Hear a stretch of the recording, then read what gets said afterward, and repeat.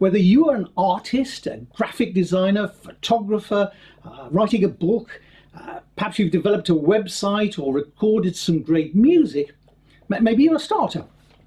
You really do need to understand how to protect your intellectual property.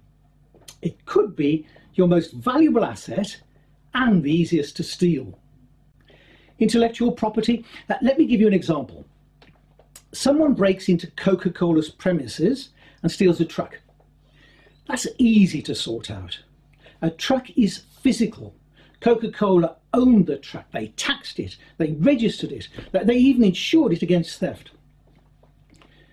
But now I'd like you to imagine someone starts making a brown fizzy drink, packaged just like a Coke bottle.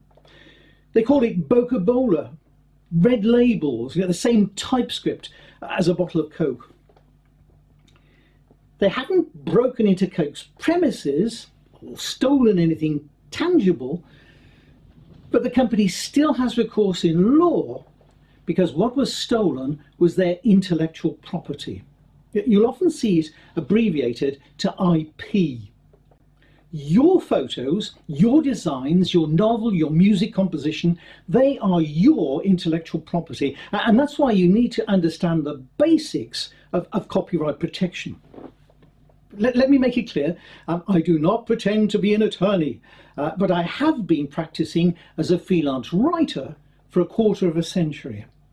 I'm simply sharing my own understanding of the basics, and it is no substitute for consulting with a qualified attorney.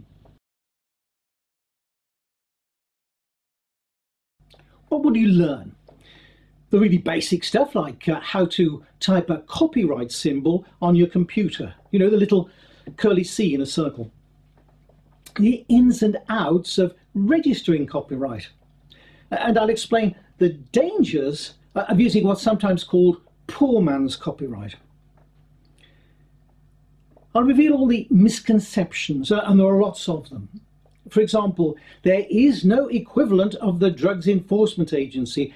There are no copyright cops. There is no authority that will sort out disputes for you.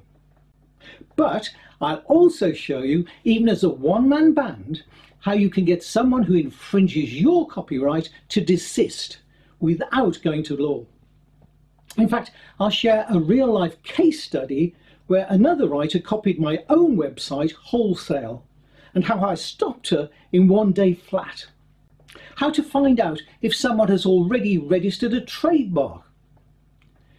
How the music industry and book publishers are protecting themselves against internet piracy. And I'll give you lots of really useful links, plus some interesting anecdotes and history about copyright to amuse you along the way.